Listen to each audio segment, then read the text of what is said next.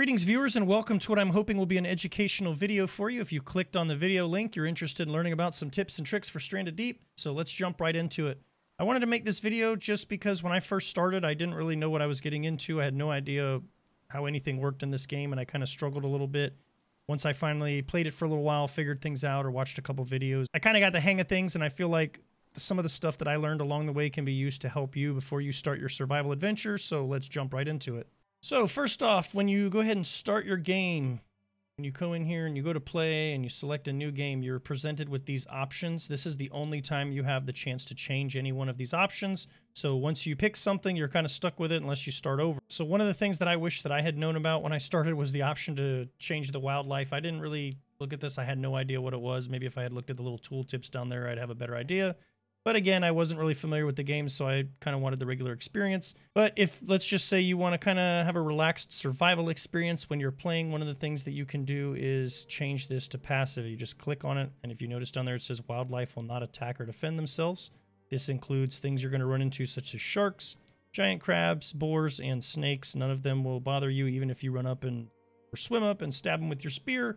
Nothing's going to happen. They're just going to not even care until you kill them. So that's something that can just kind of make your life a little easier, again, if you want somewhat of a more relaxed environment, or maybe you're just hunting achievements and you don't want to be bothered with all the extra stuff. But again, if you want to play it on hard with permadeath on, that's up to you. This is just something to kind of make life a little bit easier. I probably wouldn't recommend remove. It says sharks won't spawn. Killing sharks is nice because you can get some rawhide to turn into leather to make some of the stuff you need. So I would just put it on passive, and they're going to leave you alone, basically. So next up on the list from this main screen here, you can access this while playing the game. It is going to differ a little bit from PC version to console. If we go down here and we click on Cartographer, and we zoom out here, this is what the map basically for the world is going to look like. It's got a seed number up here, so if you want to play on the same island as somebody else, or you want to give somebody this code because you found something you want to share with them, that's how you do that. The console version, again, is going to look a bit different. It'll be like this. It's just a 5x5 grid. So as you can see, there's many more islands on the PC version here. Keep in mind this north arrow is kind of canted a little bit, so you kind of have to do the puppy head tilt, as I call it, to the right to actually orient yourself if you're trying to use your compass. But this comes in handy because there is no in-game map. You can't just find one while you're sailing around or craft one. This is the only map that exists of the world that you play in, and it gives you the location of the aircraft carrier here, which you need to complete the story and basically beat the game, and then also the location of the 3 bosses, which again, you'll need to do the same for. This, on the PC version, it will not tell you which boss it is. If I highlight over this, it's just question marks. On the console version, it will specifically tell you if it's the Megalodon, the eel, or the squid. Now, you notice this island here has a red circle around it, and one of the things you can use to your advantage, especially if you're trying to beat the game without using a compass achievement like I'm working on, then this is a handy tip for you, because any island that you save it on, so if you craft a shelter or you bring a bedroll with you and you're adventuring and you end up on this island and you save and you exit out to the menu, this red circle is now going to be over here.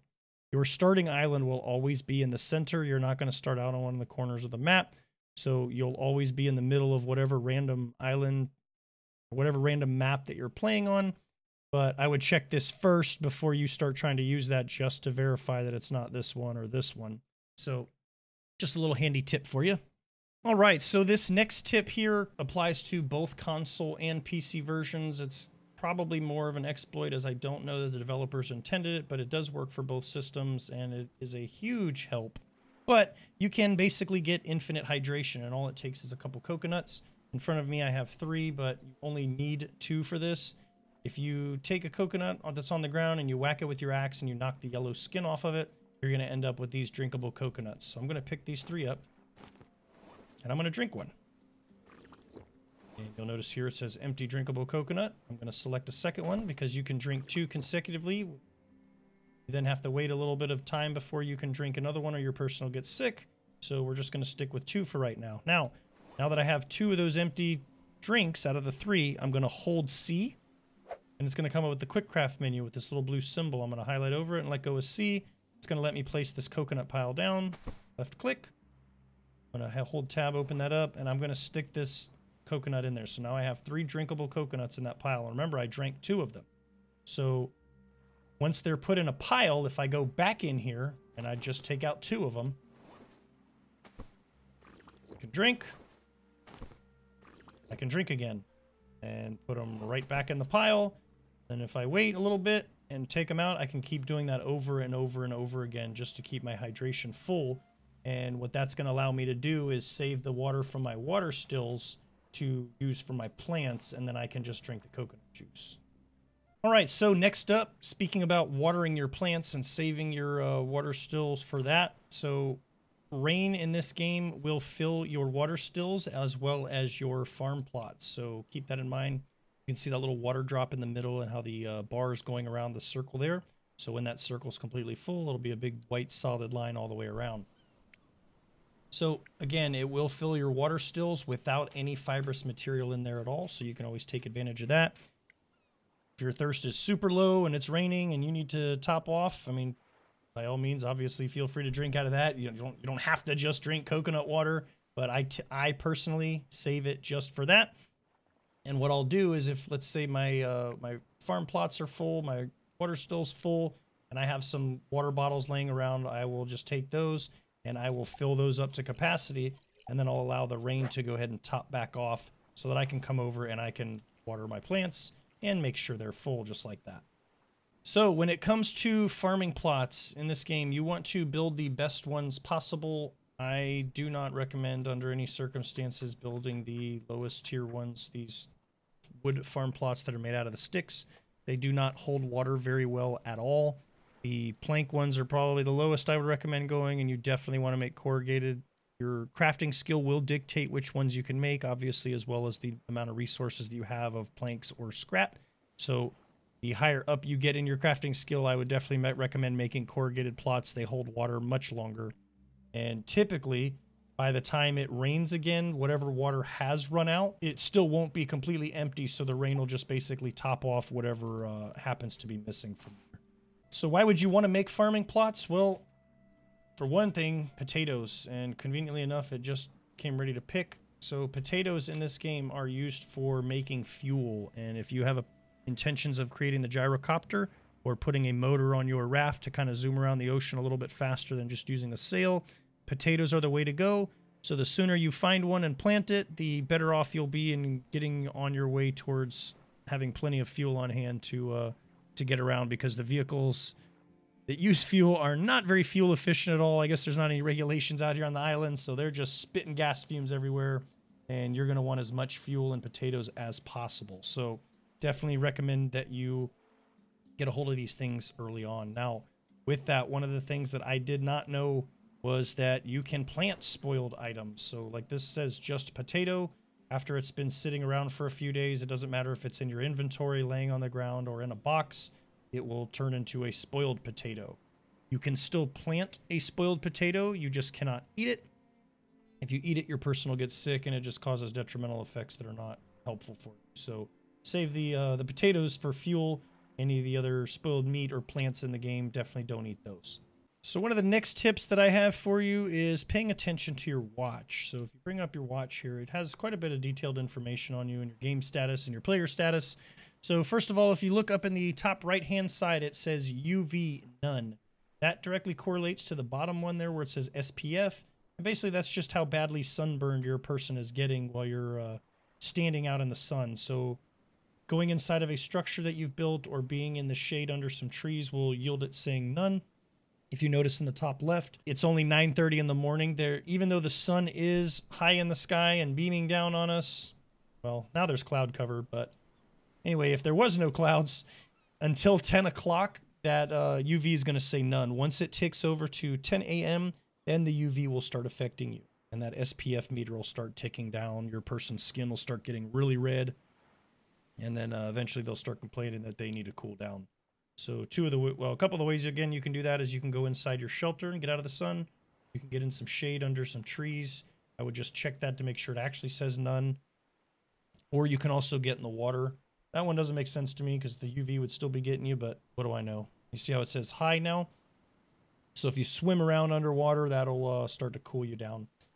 So let's get out of the sun here and get in the structure. We'll look at the rest of it. So the next thing down on the top there, you see the heart. That's just your health. Below that is the little ham hock, which is your hunger meter. And then below that, the water droplet is your thirst meter. So you want to make sure you stay on top of those by eating and drinking. Again, stay on top of those coconuts, drinking 2 at a time. And your hydration should never have a problem. Keep in mind, whenever you go to any island out there, they pretty much all have palm trees. You can grab the coconuts and do the little trick to keep that up. And it's just going to be a matter of keeping food on hand for your hunger meter. When we go to the next page on the watch here, it displays a list of stats. The top one there is your hunting skill. The hunting skill is used to basically determine how much damage you're going to deal when you're shooting your bow or stabbing things with a spear or throwing your spear, shooting a spear gun, whatever.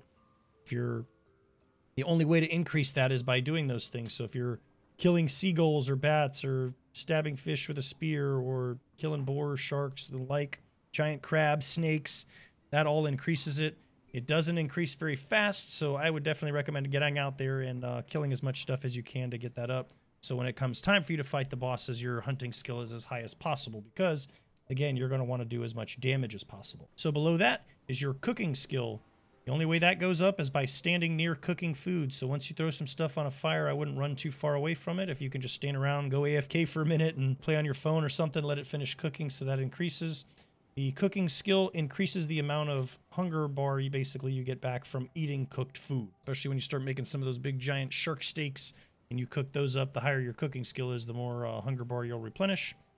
Below that is your harvesting skill. That's used when you harvest things like clay or chop down trees or fibrous plants out of the ground, or if you're gutting fish and sharks and crabs, that'll increase that. The only thing that I've noticed that affects, I have not noticed getting extra resources in return. I just noticed that it takes less wax of a clay node or less wax on a tree to get it to fall down. Your physical skill is the little fist icon below that.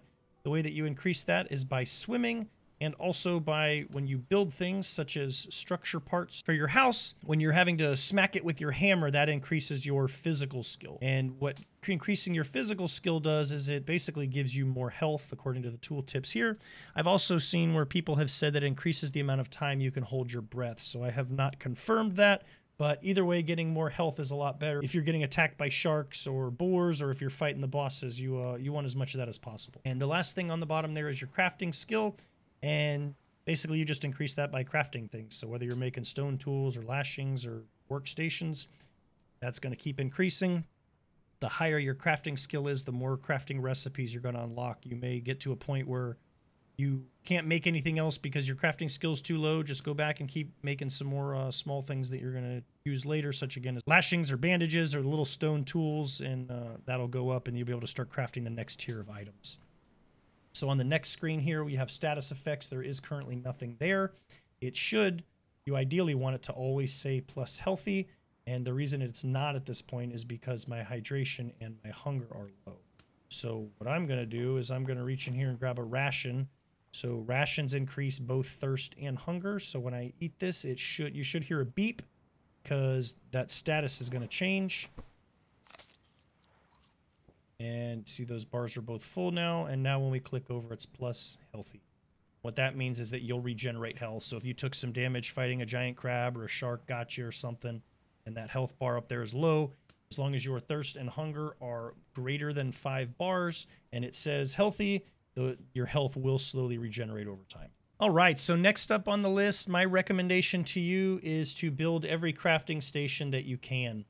And the reason for that is basically, unless you're planning on building multiple bases on multiple islands. Again, I'm coming at you at the angle that this is your very first time ever picking up the game and you're just getting started out on your first island. So again, I recommend making each of the crafting stations. You really only need one of them. Once you build it, they don't break down or deteriorate in any way. So again, like this furnace and this brick station here are here forever. So anytime I want to use them, I just have to have the requisite resources that use that crafting station be near it, and I can craft them. Now, keep in mind, one of the things that I didn't know and I just so happened to do was your brick station and your furnace need to be close together. And the reason for that is, let's go to our crafting menu here. We're going to go all the way down to where we want to craft brick scrap.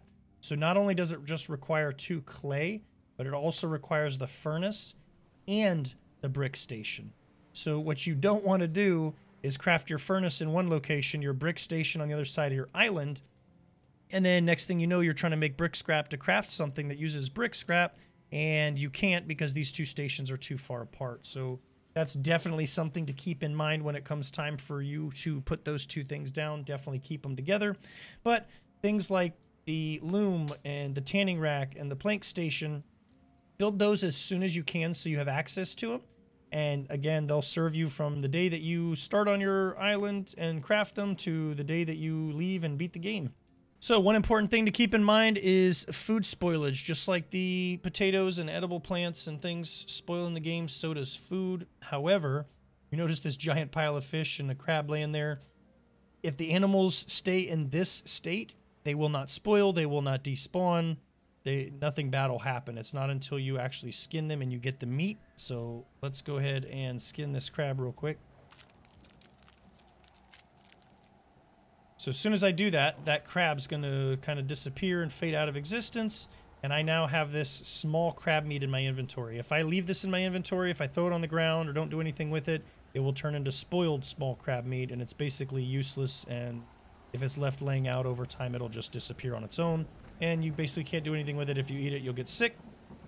So you're going to want to cook your food. Now, there's a couple stages to cooking food. So my #1 recommendation is build the smoker as soon as possible. The second that you unlock that crafting recipe and you have the resources to do it, you have to build the fire. You build the fire ring around it, and then you build the smoker. And what the smoker is going to do for you is it's going to allow you to cook food that lasts indefinitely. So this thing can hold 5 pieces of meat. Once it's attached on there, it'll put all 5 pieces strung across here. And when you light your fire, it'll all go through 2 stages. It'll go from this regular raw meat to cooked small crab meat. And then once you let it sit on there for a little bit longer, it'll turn into smoked crab meat. Once it's smoked, it'll last again indefinitely, and you can store it away. Just like I have here, I've got this stuff all packed away and ready to go, so anytime I need food, I can just grab it, fill up that hunger bar. All right, so the next tip that I have for you is carry a hammer with you. As you start exploring the islands and finding shipwrecks and the little loot boxes and loot containers on the ships, you're going to find these refined hammers. Obviously, you can craft the basic hammer yourself first, but you'll end up with plenty of these. They do deteriorate, so definitely keep a couple of them in your possession somewhere so that you have access to them. But my recommendation is once you start setting out on your own homemade raft, you've gathered up all the materials that are on your starting island, all your barrels, buoys, or tires, and you've got somewhat of a raft created, and you start checking out the other locations. If you bring a hammer with you and you find some more of those materials, you can expand your raft while you're on the go, because it's almost impossible. It's not 100% impossible, but it's very difficult to transport tires and barrels on a raft and get them home to your island for the purpose of attaching them to your raft.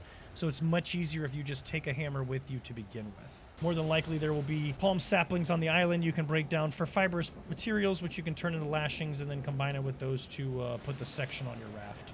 So the last tip that I have for you is just kind of item organization, basically. I don't know what you want to call it, but items do not despawn. So as you can see, this huge mess that I have laying on the ground in front of me, maybe OCD nightmare to some of you. It is to me, but if I keep moving and exploring, I don't notice it as much, so it's fine.